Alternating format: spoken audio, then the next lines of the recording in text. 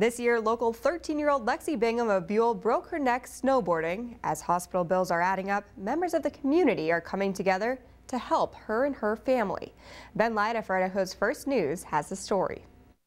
It's amazing how southern Idaho can come together and raise money for children in need. When the members of the motorcycle group Snake River Bros caught wind that Guppy's Hot Rod Grill and the barbershop were putting together a unique fundraiser for Lexi, they wrote in to show their support and of course show off their surplus of facial hair for the beard and mustache contest.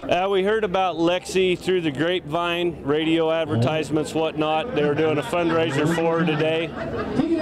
As an organization, we earned a total of $1,060 that we're donating to her this afternoon. You know, we're all friends and we all have different businesses here in town, so we decided to come up with this for Lexi.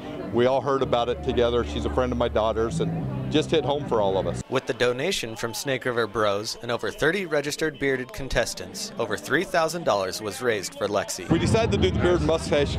Obviously all of us but Marcus and Mariah have beards and mustaches, so we decided what could be better. It's something different for Twin Falls, something no one else has done. We have biggest beard, we have most pathetic attempt, Marcus. We have the best handlebar mustache. We have a bunch of different ones. The event shows how willing the community is to come together to help those in need, not just Lexi, but others as well. Even though the event ends today, for the community to keep supporting Lexi and other people like this, because the hospital bills just get outrageous.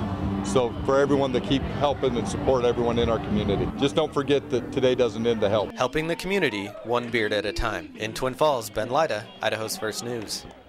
If you would like to make a donation, you can do so at Guppy's Hot Rod Grill or the Barber Shop. A fund has also been set up at Farmers National Bank.